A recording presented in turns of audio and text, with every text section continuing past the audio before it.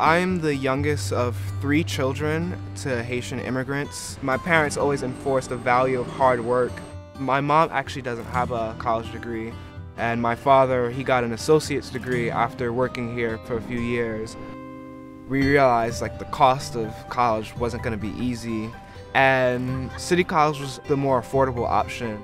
I met people from places that I haven't even heard of, whether it was just hearing people speaking different languages, or people just being proud of where they're from and really incorporating that into their studies. Just the environment here at City College with the other students, just encouraging each other to, move forward.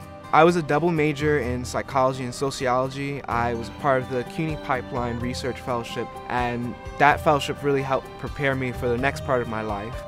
The faculty that we have here are like no other because they appreciate your differences, they appreciate your perspective, and they encourage you to use that perspective to really take on the world.